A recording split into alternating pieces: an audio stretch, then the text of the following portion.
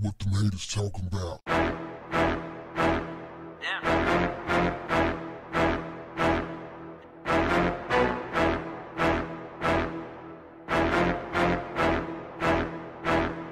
What's up, family? The suspects in the murder of Clark Atlanta University student Alexis Crawford has pleaded not guilty. Her former roommate Jordan Jones and her boyfriend Baron Brantley is up to bat for some major years if found guilty. Backstory: before she died, a few days before she died, Alexis reported a sexual assault against her roommate's boyfriend. That assault included aggravated sodomy. A few days after Alexis files a police report, she finds out that Jordan's boyfriend has been secretly staying in their apartment. So she gets angry, they get into an argument, it progresses into a fight.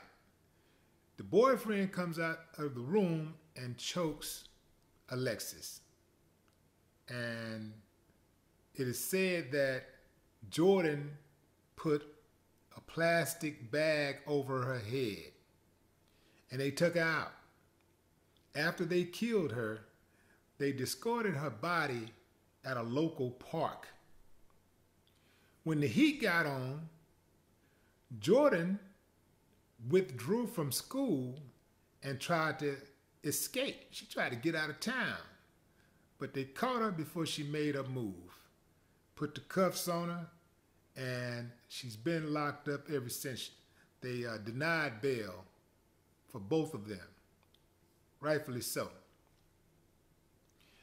Police say they went in and they sprayed luminol inside of the unit, and they saw blood in 6 different places.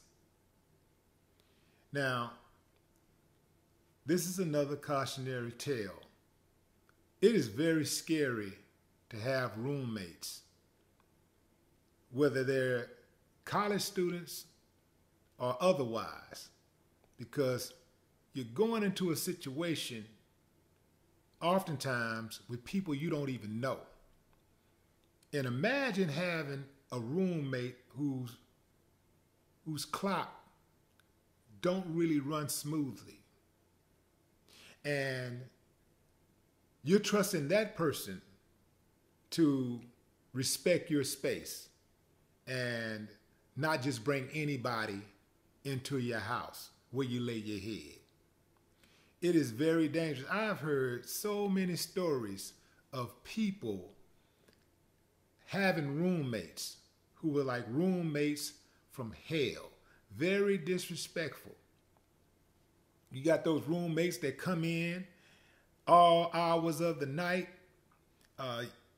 Maybe you're trying to sleep, or you're trying to prepare for a test, trying to get up to go to school the next morning, and here they come, making a whole bunch of noise. Got their friends come in, just no respect at all, just come in with all kinds of ruckus. Then you got the nasty ones who don't clean up behind themselves, leave dishes in the sink, don't clean the bathroom, stuff all on the floors, just nasty. Then you got the kind who smoke. Maybe you don't smoke. So the house, your space is constantly smelling like smoke.